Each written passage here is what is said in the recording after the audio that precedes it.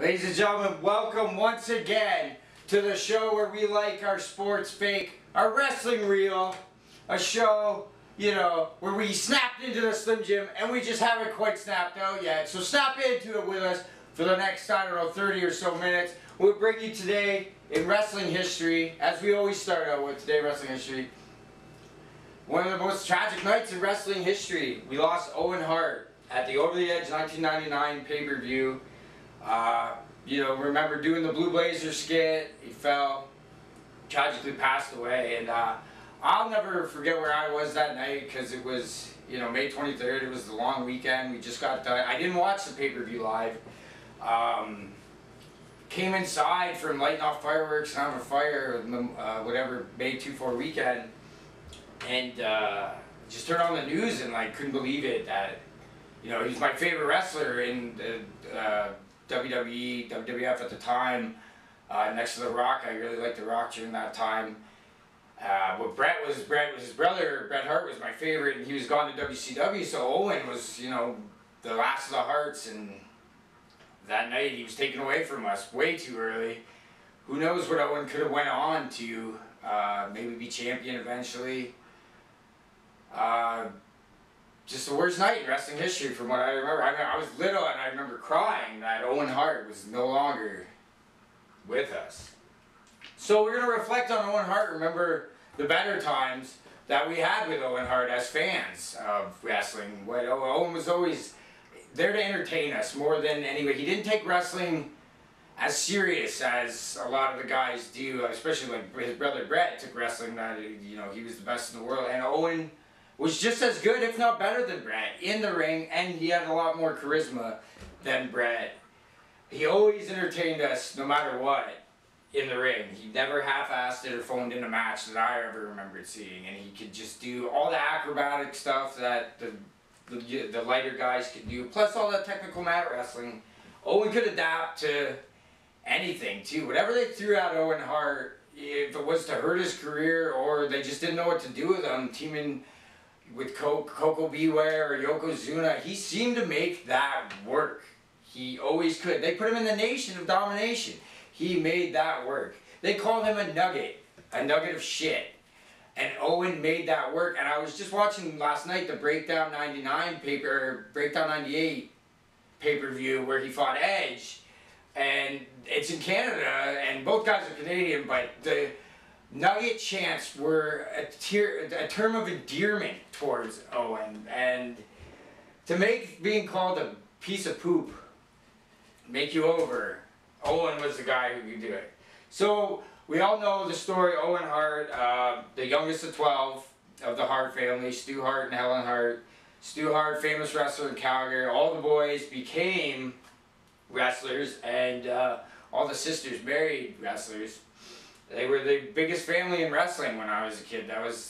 The Harts were everywhere. You couldn't watch wrestling without knowing who the Harts were, especially in Canada.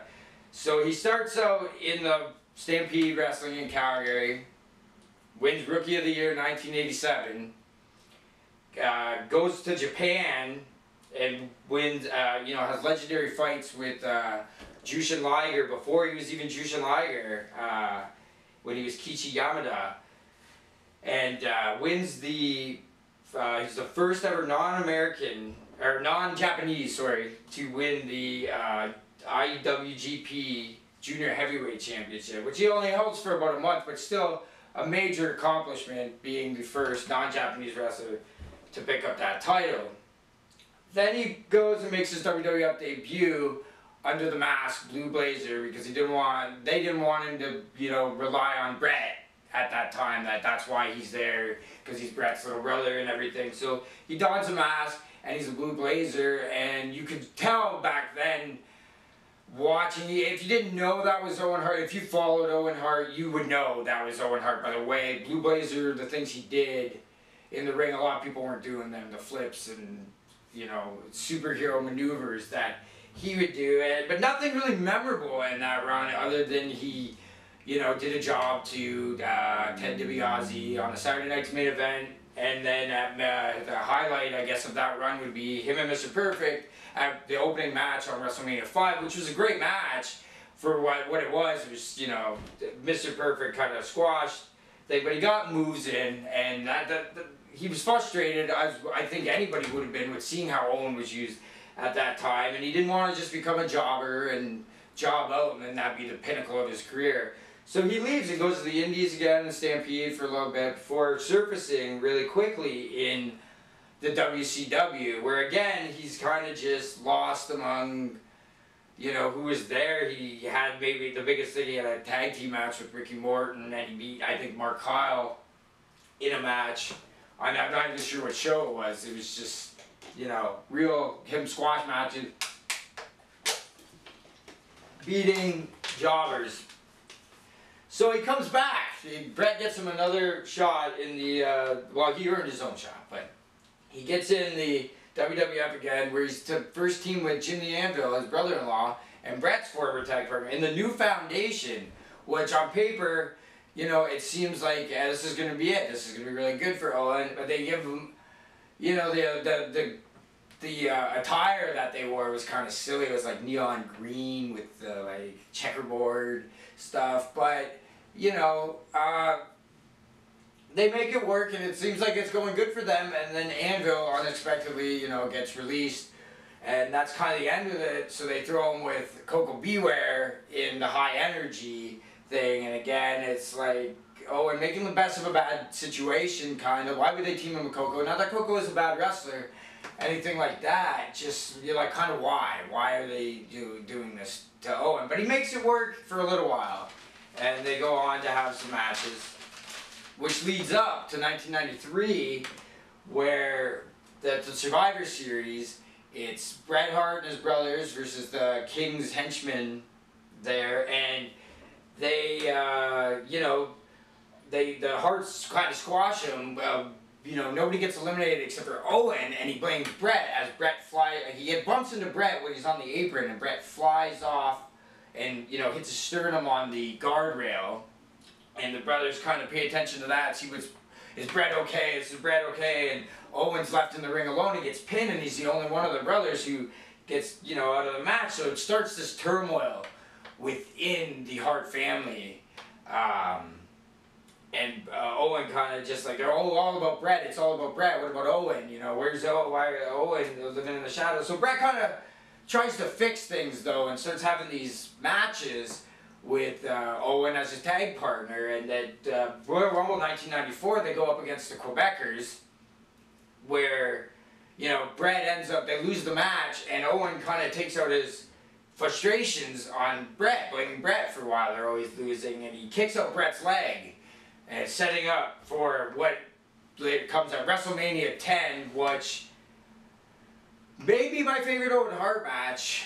It's the one I remembered watching, you know, when I was little, when it happened. It was my first real exposure to Owen. I'm about 6 at this point, and he's being put in the main event scene finally. And I mean, I didn't, at this point, I didn't understand wrestling. I just, you know, watched what was given to me.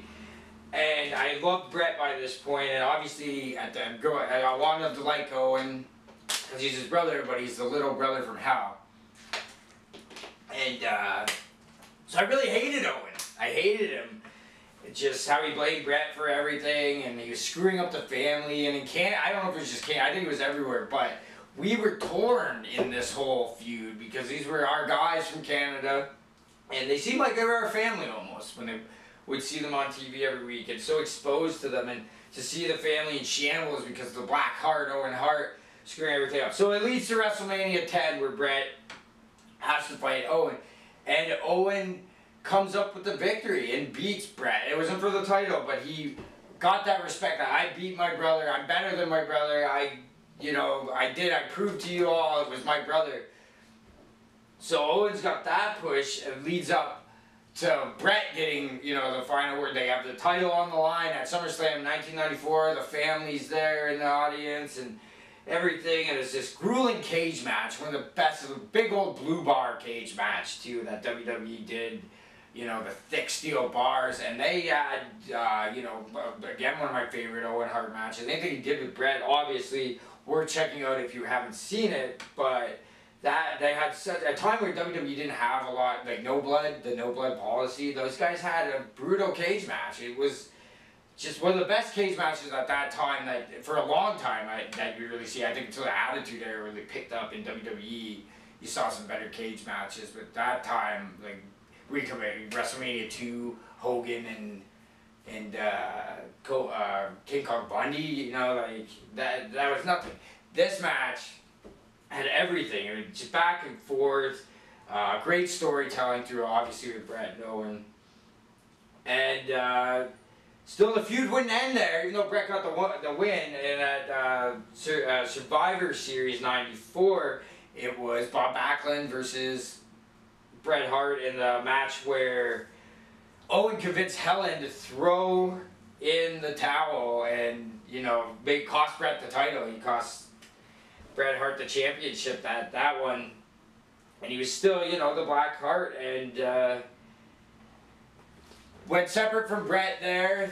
The family kind of, you know, feud on and off, but it was from there. Owen was put in a tag team again. Why? Why would they? But they put him with Yokozuna, and honestly, the reason he picked Yoko though was because he beat Bret Hart. He pinned him and won the title from Bret, so he was the best guy. He thought the guy who beat the world champion. And you know what? Honestly, they were managed by Jim Cornette at that time, and when I was a kid, I hated Jim Cornette. But because I loved Owen Hart, and wanted to love Owen Hart, I liked that tag team. Looking back at it, I think they were one of the better tag teams from that era. Yoko and, you know, Owen was a really good tag team. It really worked for the mismatch. I like mismatch tag teams. Like if you remember the Attitude Era, Kane and X-Pac, I always thought that was a great tag team too. And anyway, Owen and Yoko, they went on, they had the belts, and then around this time too, he would team up with his brother-in-law, British Bulldog. So they never really had anything going on with Bret during that time. It was almost kind of surprising. But during the time when Bulldog, I just remember this because I watched this match last night, and if you've never seen this match, it's kind of a hidden gem, I guess. It's for the European, it's the finals for the European title, and Owen and Bulldog tear the house down in that match. Like, if you haven't, I'm not going to talk about it too much, but if you haven't seen that match, watch that match. Sure, it's on the network, I'm sure. I watched it on the Owen 3-disc DVD last night in preparation for this. So, all things come full circle though, and they decide that they're going to put the Hart Foundation back together, plus members.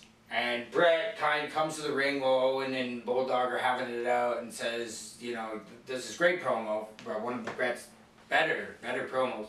He comes out and says, they got us fighting against each other. It's always been them against us. And, you know, the Federation has made our family hate each other. And all these fans made and fed into it and made us, you know, we got to get back together.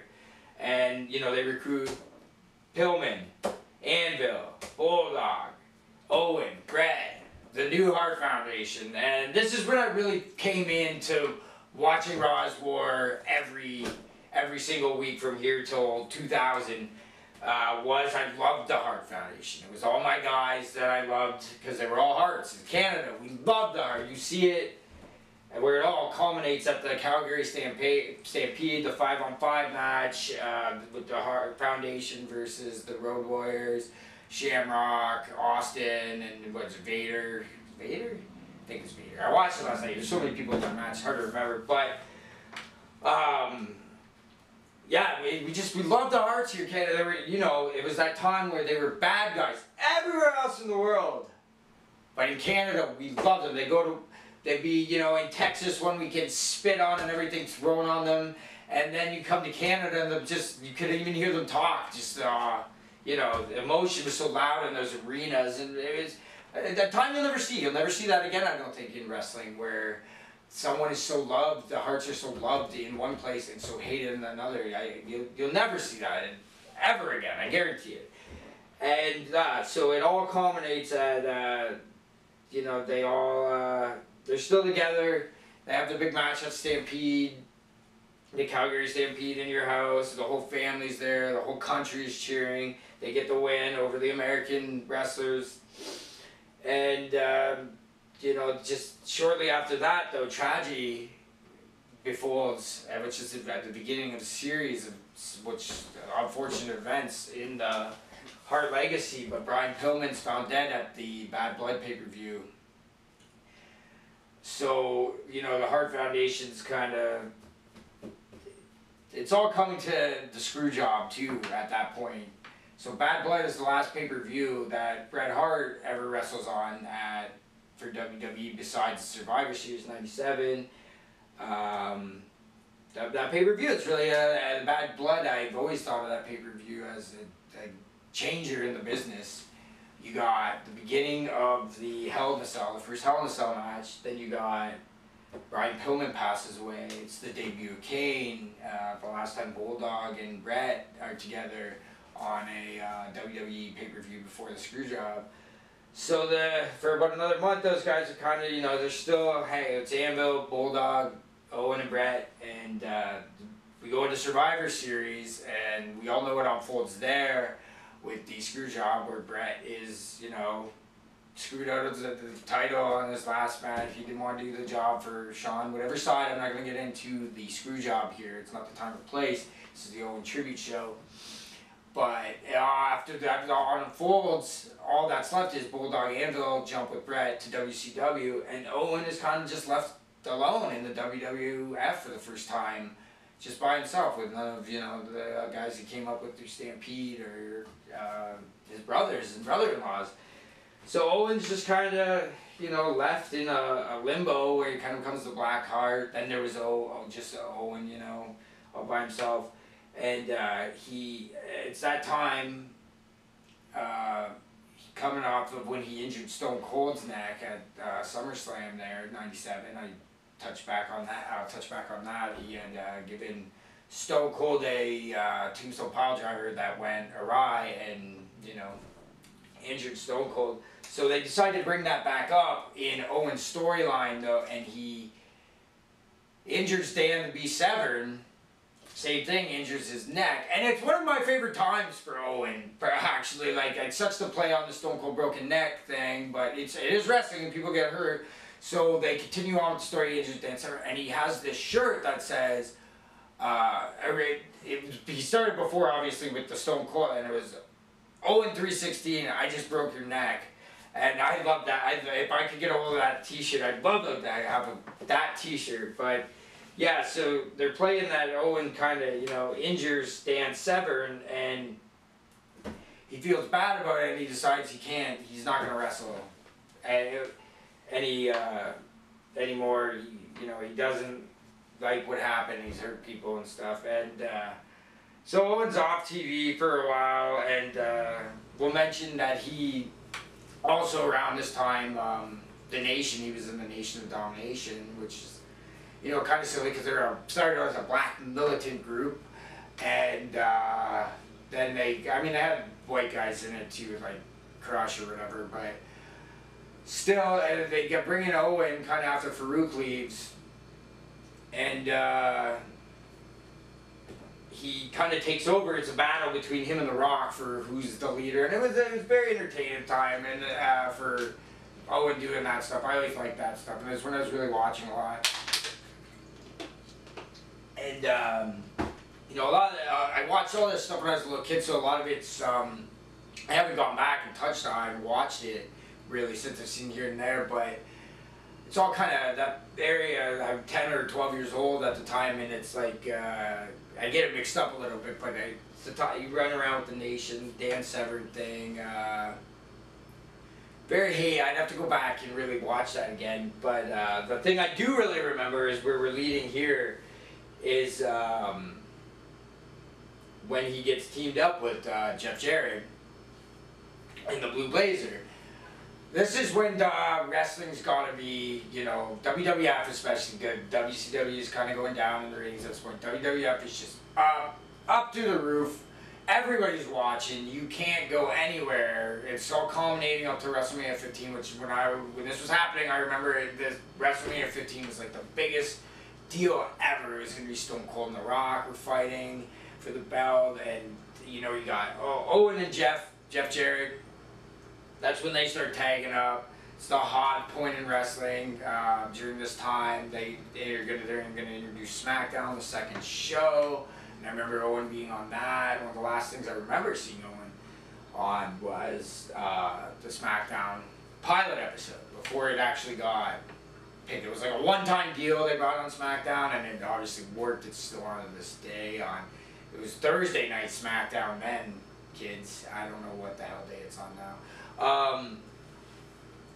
So yeah, we go to now leading up this Over the Edge pay-per-view where Owen Hart has put back on the blue blazer costume, and he's this superhero who's gonna do what's right. You got him running around backstage, all just a joke kind of him backstage telling kids to, you know, eat their vitamins, say their prayers, drink their milk, all that stuff, you know. Superhero, he's gonna save wrestling. He's doing these entrances where he drops in from the ceiling like a superhero, kind of like with Sting. I guess it was to make fun of Sting. And so we get to the Over the Edge 99 pay-per-view where Owen Hart is the Blue Blazer and he's going for the Intercontinental Championship against the Godfather. And like I said earlier in the show, I didn't watch it live, and there's no footage or whatever. Not that I would want to see Owen falling from the ceiling. But I've obviously went back and watched JR's telling everybody what happened, and it really, like, he's supposed to make this dramatic entrance, but really it's just for comedy. Comes down from the ceiling and, you know, gets off and falls on his face. That was what I guess he was supposed to do.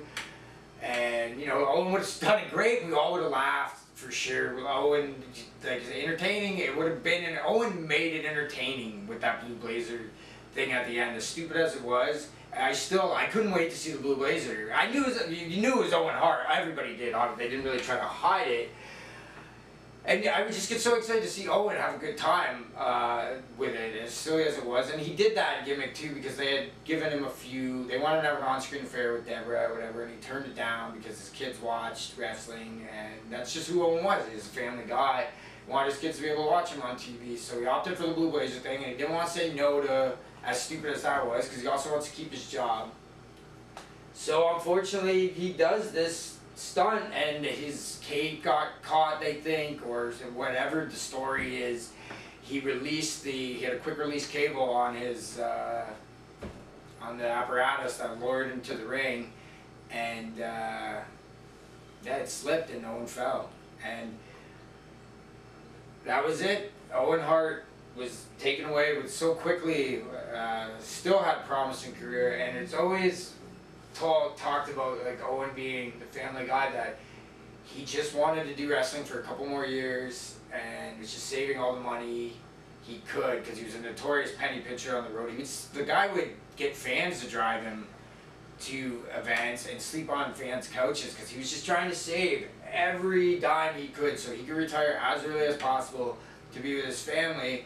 And it's sad that wrestling, the thing that he wanted to get out of to be with his family, took him away from his family forever. And we lost Owen Hart that night, and it's been 20 years.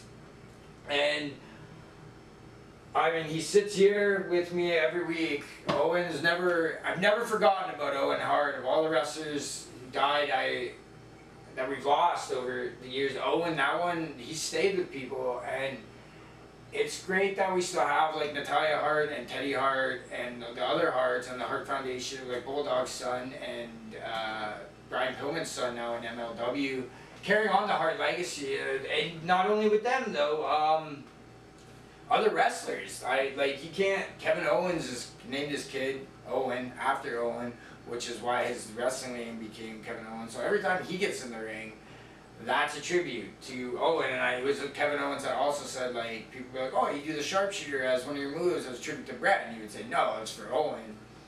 And Sami Zayn and Chris Jericho says that there probably wouldn't be an Owen Hart, or there would not be a Chris Jericho if it wasn't for Owen Hart. He wanted to be like Owen Hart. And those are two guys still wrestling today. And, like, obviously I said, the third generation of Harts that are still out there wrestling. And people, you know, have their opinion of Teddy Hart, how he is. I love Teddy Hart. Teddy Hart, maybe he's got Owen in because he entertains me every time I see him. I'm always entertained by Teddy Hart.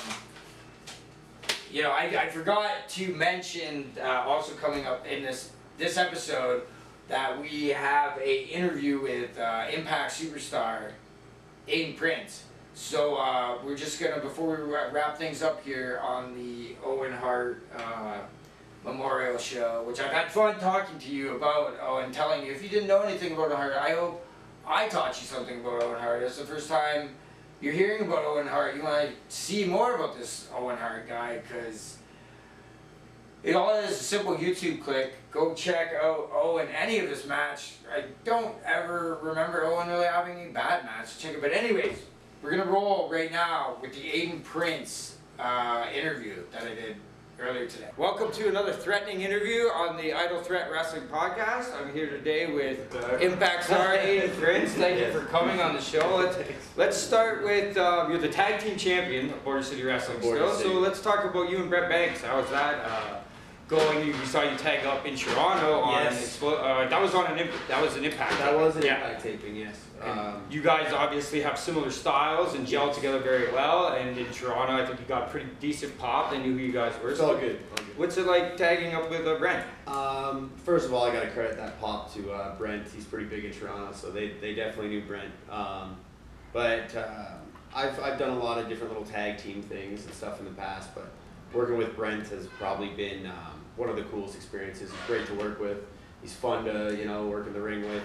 He gives sweet ideas, makes me look cool, I make him look cool, so it goes pretty good. Now, don't sell yourself short though, because the night before was the Rebellion live pay-per-view, and I was in the audience, and you got a very decent reception coming in, and I saw some Prince City shirts and everything. So. Yes, that was, I don't know how many people know this, but I found out that day that I was on the pay-per-view, so, travel issues happened, I got placed in there,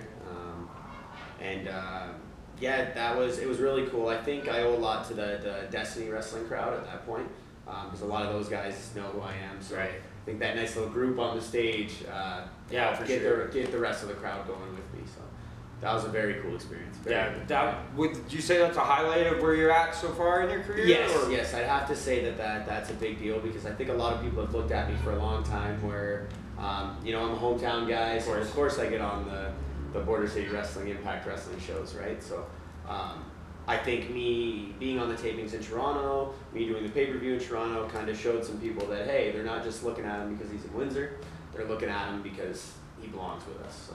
And throughout so far the last few months we've seen you on Impact, you've really been going at it with Ace Austin. Yes. How is that, wrestling with him, working with him? Ace is great. Ace has a contract, I don't. So I think every time I go out there with Ace, I have something to prove.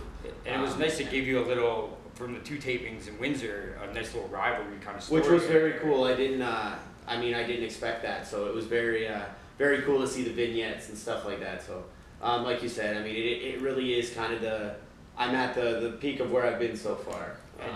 And still climbing. Of course, we got Impact Wrestling comes back to Windsor, Ontario at St. Clair College on July 19th to 20th, and we can only assume that you're going to be a big part of it. Yes. If you've seen the posters and stuff like that, I'm definitely on there, so I will be part of, I hope, both days. If it's one day, then hey, I'm grateful to be there. And it's probably going to be about the same thing, like 2 nights of taping, but we'll get four shows. That's most likely the case. So who knows how many times we will maybe actually see you. That's what I mean. So I'll wrestle 100 times if they need me to. And the fans in Windsor are very appreciative of your work. They really, really do enjoy it. Prince City, we call it around. Yes. So you see enough of the shirts, you get enough. You're definitely over in Windsor. It's funny because the Prince City thing started as obviously an ode to Windsor, an ode to Win City. And then it's kind of spun into something bigger. I honestly, when I first put Prince City on a shirt, it was supposed to be just a shirt once, call it a day, and I think it's kind of grown into more of like I'd like to call it a movement, you know what I mean? Because kind of everywhere I go now, Prince City's with me type thing. It's not necessarily just Windsor anymore. It's wherever I go. It's my Hulkamaniacs. It's Prince City. Yeah, it's definitely working. And speaking of other cities, where have you been working lately since we saw you at the Impact? I've been doing quite a bit in the Mississauga area between Battle Arts Academy where Santino's school is, and Destiny Wrestling. They've really given me a lot of opportunities. I've had the pleasure of working with guys like Tyler Bate there, guys like Low Key there. So they've definitely given me a lot of confidence and a lot of a boost in that area. So which has also grown to places. I've done a little bit with Lucha Tio, Lucha Demand, whatever they call themselves nowadays. And then there's the Fort Erie area where I wrestle for Bordertown Wrestling. And then just right now it's just it's taking whatever I can get and trying to showcase what I can do better than everybody. And even expanding and teaching future generations of wrestlers too, because you teach right here in the Can-Am. That's why I asked you tonight. You got a class later. Yeah. I mean, this place made me who I am, and I know what it was like to walk in here terrified. So the fact that I've been blessed with the opportunity to show some young guys some stuff and give back and also know how it is to be in their shoes, right? And to walk in these doors and be intimidated by an Impact logo or just a wrestling ring, and all the faces that are up around you it's that intense, come through Border City, yeah. So I mean, me being able to be here, being a younger guy in the business and stuff, I think I take very well to the kids, and that's always good when you got a guy that, and it wasn't too long ago either. It wasn't, you started in what 2012? About that, yeah. I just had my 7-year. Yeah, in 7 years, you definitely accomplished a lot. Even with go a little bit further, a couple of years ago at Border City, you fought Pete Dunne. Right? Yes, that was big. Yes.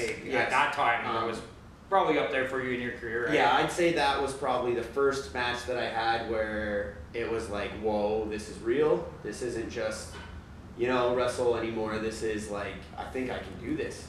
Because I mean, I'm watching the guy with the WWE belt in his hand, and he's walking down. I felt like I was in a video game. And then after the match, it was like I had this feeling inside me, like I could go with him. Yeah.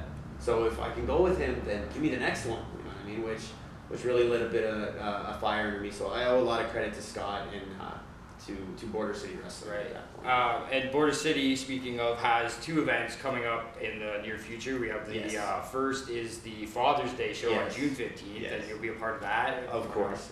Elaborate on that a little bit. The coolest thing about those little shows, and I don't even want to say little because sometimes they fill up, but I mean, they're obviously not the caliber of our St. Clair College shows, but those are the shows where I have the most fun because I can interact with people more personally.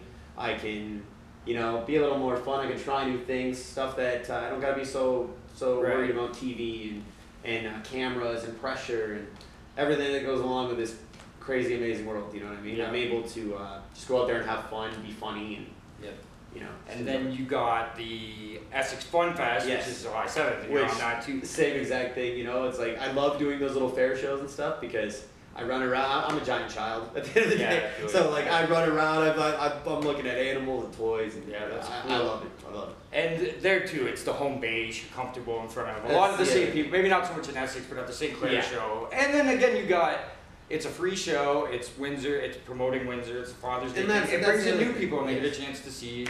And if there's one thing I'm all about, it's the city, right? So I mean, anything we can do to give back, seeing all those different sponsorships and all the people that the charities help and all that, that's a really cool feeling, Sure. Just being able to, not only look at Windsor as like my life, but be able to give back to Windsor in the little way that I can. Right, whatever you can do. Exactly. And another thing I just want to talk about with you is with working Border City, you design the flyers, and you do a really, I think they're a really clean looking, great job on the flyers. It's like, is that something like Scott just kind of knew you did design and asked you, or did you have to kind of? It's funny. You kept asking to do it. When I was I'm a huge nerd when it comes to computers. So when I was a little kid, I had like this really old, I think it was like a Windows 98 or Windows 95 computer, showing my age. And I had a scanner, and I used to scan my WWF magazines, and I'd print out the stuff, and I'd cut out the wrestlers and position my dream matches on a poster, and I'd photocopy that poster. So it was something you had already been doing. It was something that I just genuinely enjoyed, like fantasy matches and putting Goldberg next to Stone Cold before they had ever seen each other. And is that something? So you self-taught it to yourself? Never really took a class or anything? Nothing. Because the flyers, they've been using them for how long have they been using them in Border City? Now almost since I started, just about. And our graphic guy had left right right around the time I started, and I remember looking at the posters, and I'm a huge stickler for editing and graphics, so I knew that our wrestling was here, our graphics and stuff. I do remember the older flyers being kind of just really basic, like, hey, we're bringing in King Kong Bundy, here's King Kong Bundy on the picture, and then there's these guys, kind of, and news are always very nice, full, and like all the different guys. I would see those and just and I bring it up to Scott all the time, like, you know, whatever, and then I started kind of making stuff, and then it turned into he was helping me make graphics, because he was teaching me, you know, you obviously have to put the bigger stars bigger, and these people are, you know, background people. Some people don't belong on the flyer yet. There's a lot of different levels that come to it, which, so again, I owe a lot to him, even in my graphic work, because he gave me so much work to practice. And I mean, I gotta give him credit. There was times I was so stressed out, but it was like, I learned so much just making those graphics over the years that you can even see if you look at my first posters with everything. To now it's just evolved, right? Yeah, and I basically now you're doing impact posters in a way, which was really cool. You know, I mean, they obviously out there, everybody sees it almost, like the world gets to see it, because I'm sure those flyers show up on Twitch and Fight Network when that's what I've done, like the 25th anniversary. I did the commercial, and I mean, I still get to watch that on the Global Wrestling Network or Impact Plus now, and like stuff like that. So it's rewarding too. That part of it's cool. And I think when you had said, you know, I didn't take a class or anything, I think it relates to wrestling in the sense of, like, some things you just can't teach. Yeah, for sure. You know, you can't teach passion in somebody.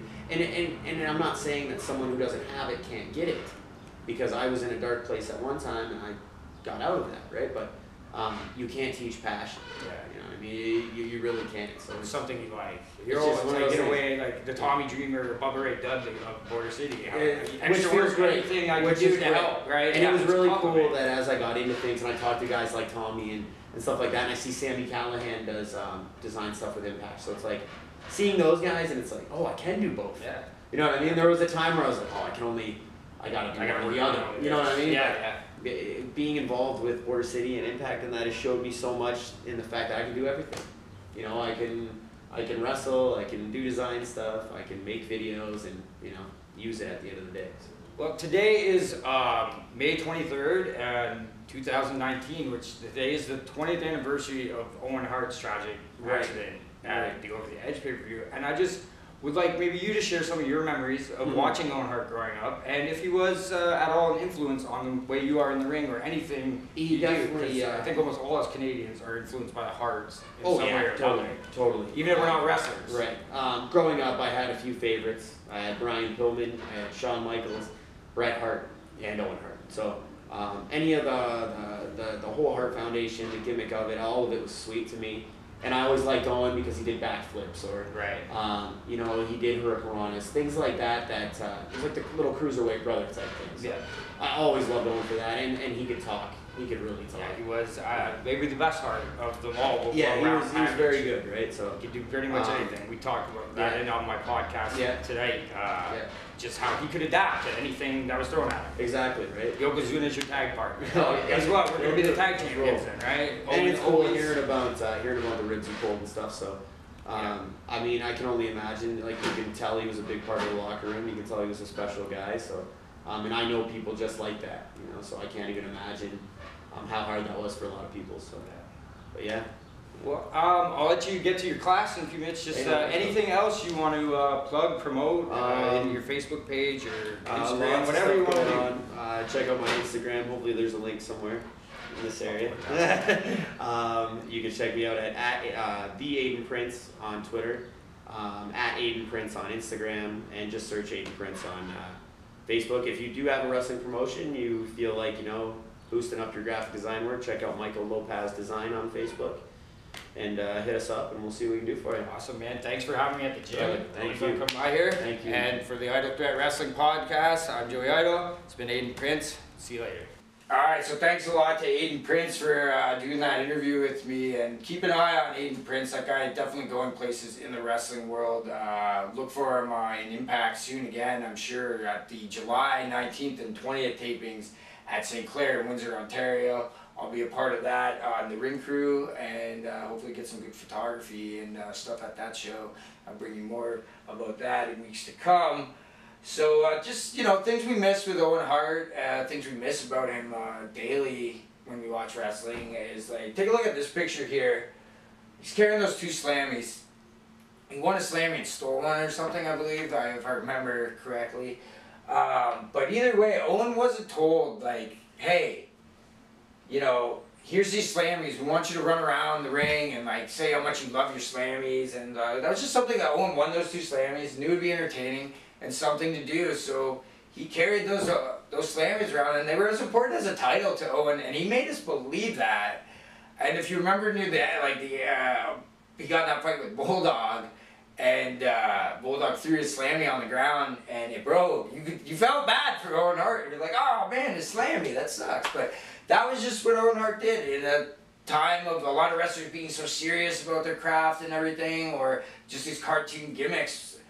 Owen just didn't take it serious, and I think we appreciated that, and I think we need a guy like that again, really, in wrestling. Just Owen Hart, we miss you to this day. And that brings us to our segment, Tell Me He Didn't Just Say That. Tell me he didn't just say that. With this week, we're going to use Owen Hart, obviously. It's his show. The show's all for Owen, and this is probably his most famous little slip-up. I don't need you with a bad leg doing a brick. You're too damn selfish, and that's why you're sitting there with a bad leg, and that's why I kicked your leg out of your leg. Just silly, nice little accident that Owen may have caused, but it's just so funny. He's just like fades out there. He knows he screwed it. He's just like, I kicked your leg from your leg. So yeah, Owen, definitely one of my favorite wrestlers of all time. Canada, you had to be a Hart fan. You just say you had to. It's in our blood in Canada, really, I guess, to be a Hart fan. But they were good, so you really backed them, and they represented Canada well. And it's a shame that, you know, we've lost them all, except for Brett and the other brothers that you don't see. But all of them, not just Owen. We miss Bulldog, we miss Pillman, and we miss Dynamite Kid. We miss these guys that all came out of Calgary, and they just revolutionized the business. These were our unsung heroes of Canada, the Hart family. And this show is for Owen Hart and all of the other guys as well. So I hope you enjoyed it. You know, check out my Instagram, Idle Threat Productions, for great wrestling photography and just other silly things. You check out, obviously you're watching on YouTube, keep watching on YouTube. Please subscribe, please subscribe. You know, and my Facebook, you can find Joey Idol, just Joey Idol, I'm on there. Check it out, keep watching, subscribe, I can't say it enough, please. To the Idle Threat Wrestling Podcast, the show where we like our sports fake and our wrestling real. It's time to snap out of that Slim Jim and get back to whatever you gotta do. We will see you next week. Not sure what we got going on, but be there.